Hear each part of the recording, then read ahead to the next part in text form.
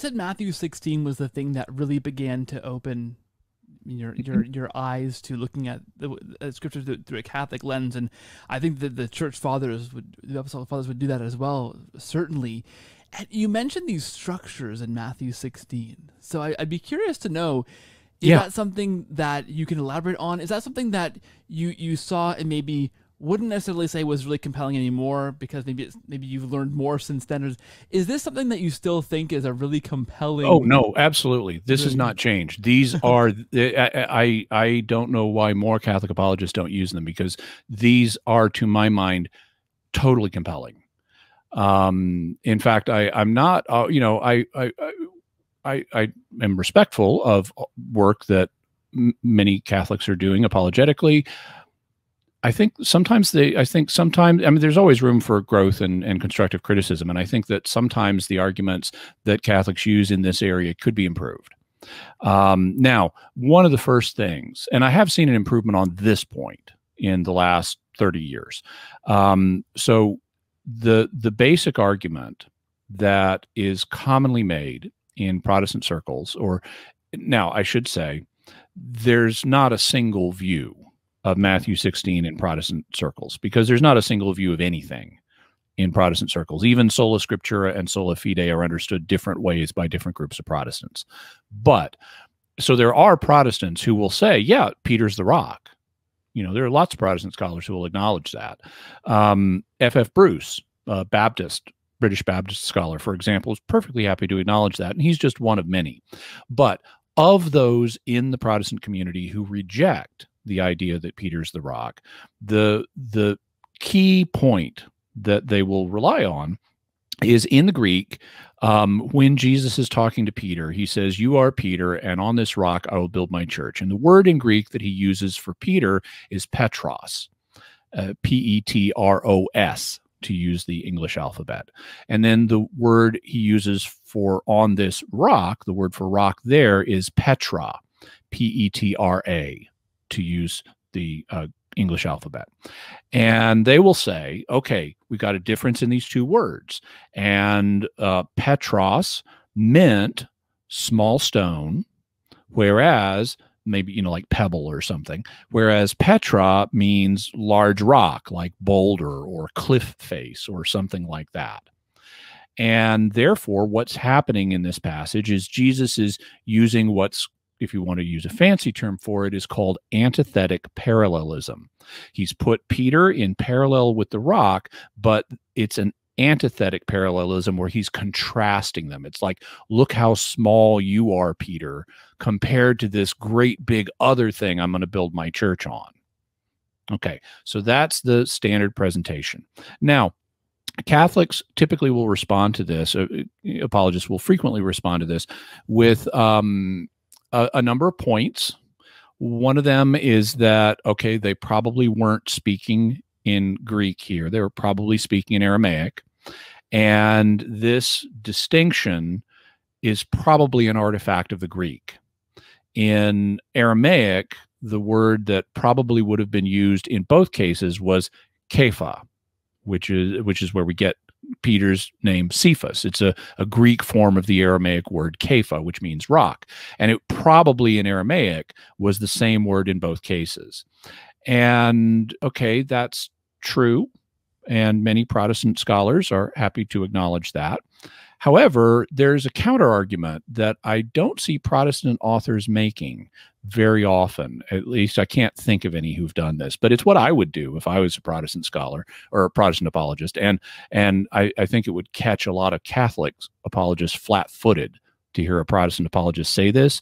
But okay, yeah, so maybe it was Kepha in both cases in Greek, but the inspired text of Matthew in front of us is in Greek, and the inspired text of Matthew in front of us has two different words here. And so even if it was one word in Aramaic, when the inspired Matthew puts it into Greek, that may indicate the Holy Spirit is drawing out a clarifying qualification here.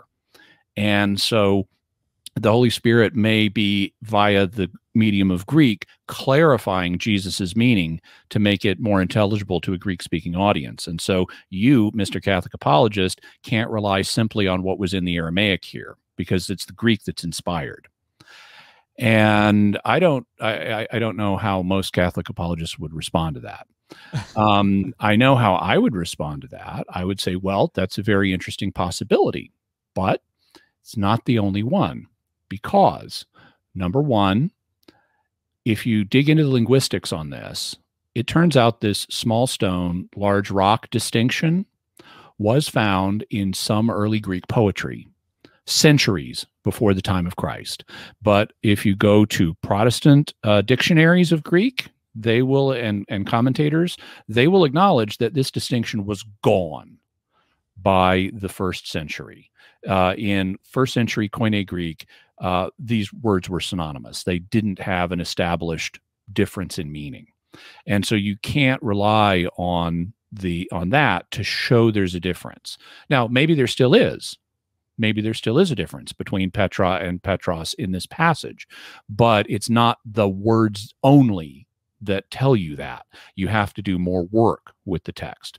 So, so what else could be going on here? Well, you noticed I mentioned, and I always hate to introduce fancy words when they're not needed. So earlier I mentioned antithetic parallelism. The reason I gave that term was because there's another kind of parallelism we need to know about. Synthetic parallelism. Synthetic parallelism occurs, it's a literary form of speech where you have two things, they're in parallel with each other, and they build on each other. So you have the initial introduction of one thing, and then you build on it with something that's in parallel with it, but that is modified. And so even if you want to say Petros means little stone and Petra is meaning large rock, guess what? Doesn't have to be antithetic parallelism, could be synthetic, in which case Jesus is saying, Peter, you may look like a little rock, but on the great big rock that you really are, I'm going to build my church. So even if you grant that these might mean different things, they don't require Peter to be different than the rock. So this is another live possibility. Now, another question that that Protestants who are probing a Catholic on this passage will frequently do is they will say, well, then if it's why didn't he use the same word both times if it's Peter? And I will hear Catholics say things like, well, he wouldn't have used Petros both times because he wouldn't have used Petra both times because Petra is feminine. It's feminine gender in Greek, whereas Petros is masculine. And it would be insulting to Peter to call him Petra. So, of course, he's going to use, you are Peter Petros. He's going to use the masculine form when he directly addresses Peter. Yeah, okay, fine. So what? That's not the issue. Why didn't he use Petros both times? Why didn't he use the masculine form both times? He could have said, you are Petros, and on this Petros, I will build my church. And I almost never hear Catholic apologists addressing that. Now, how I would address it is, number one, could be that even though the words don't require a difference in meaning between Petros and Petra, maybe there is, and maybe this is synthetic parallelism. Maybe that's why he changed. Maybe Jesus wanted to make the point, you seem like a smaller stone, but you're more than you think you are, and I'm going to build a church on you. Or maybe it's simply to avoid repetition. Different languages have different tolerances for repetition. English does not like repetition. Hebrew loves it. In Hebrew, you know, you're reading about the construction of the Tower of Babel, and it's like, let us brick with bricks, you know, and like, okay, we wouldn't ever say that in English. You know, let's build with bricks, because we don't like repeating the same word too often in close proximity. So, so maybe that's what's happening here. Maybe Jesus is just varying it stylistically, or Matthew is varying it stylistically to avoid too close a repetition of the same word in Greek. So that's a possibility. But here we have a bunch of possibilities. How can we sort them out? That's where the structures come in.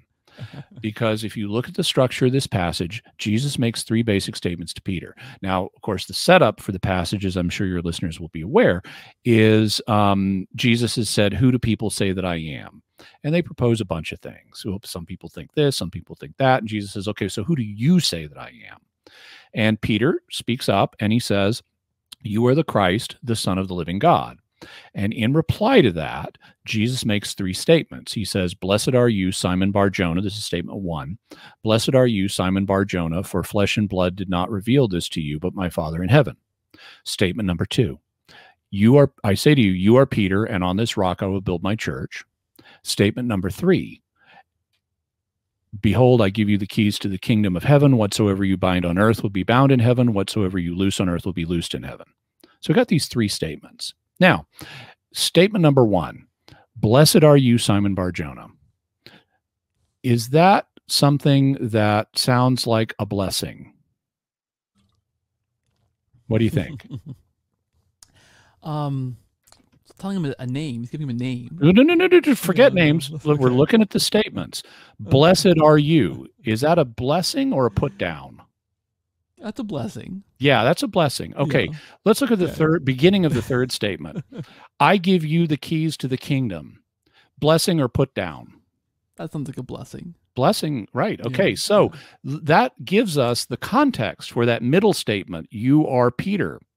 Now, on the antithetic parallelism view, that's a put down. You're this little small stone that's insignificant in contrast to the great big rock I'm going to build my church on. So it doesn't scan to have a blessing followed by a put down followed by a blessing.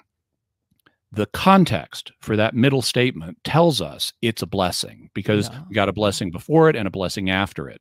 And so that means that "You are Peter" is not a put down. It is itself a blessing. And that points us in the direction of Peter being the rock. Whether you buy the amplification argument or not, he's the rock. And because Jesus is not putting him down in this passage. Then if you notice, each one of these three statements, it itself has three parts. It's kind of like a little grid. We've covered the first part, but there are two more parts to each one of these statements. So in the first statement, the initial statement is, "Blessed are you, Simon Bar-Jonah." Then the second part is, "For flesh and blood did not reveal this to you." And the third part is, "But my Father in heaven." In the middle statement, we also have three parts. The first part is, you are Peter." The second part is, on this rock I will build my church." And the third part is, "And the gates of hell will not prevail against it." In the third statement, the first part is, "I give you the keys to the kingdom." The second part is, "Whatever you bind on earth will be bound in heaven." And the third part is, "Whatever you loose on earth will be loosed in heaven." So we have a nice three statements with three parts each. Now we've covered the implications of what the first part says about Peter. Maybe we can learn something from looking at the other two parts. So in the first statement, the initial thought is, "Blessed are you, Simon Bar-Jonah." And that's continued with, "For flesh and blood did not reveal this to you, but my Father in heaven." Okay, that tells us why Peter is blessed. He didn't figure this out on his own. God revealed it to him. That's what it means for Peter to be blessed in this case, because he was the recipient of divine revelation. In the third statement, "I give you the keys to the kingdom." Well, that's continued with, "Whatever you bind on earth will be bound in heaven. Whatever you loose on earth will be loosed in heaven." That's part of what it means to have the keys. They give you the authority to bind and loose. So we see that in the first statement, the meaning of the initial statement is unpacked in the second two parts. And in the third statement, the meaning of the initial part is unpacked in the second two parts. And therefore, in that middle statement, the meaning of the first part, "You are Peter," is going to be unpacked by the second two parts, "On this rock I will build my church, and the gates of hell will not prevail against it." And so that tells us what the meaning of "You are Peter" is. You are the one on which I'm going to build this unstoppable, undying church. And you don't need to go to the Greek to see any of that. It's all right there in the English if you're just sensitive to literary form and structure. That's fabulous. And I can see Jimmy why recognizing that in Matthew 16 would give you pause to say, well, Catholics have something going on here. If this, because that's quite compelling.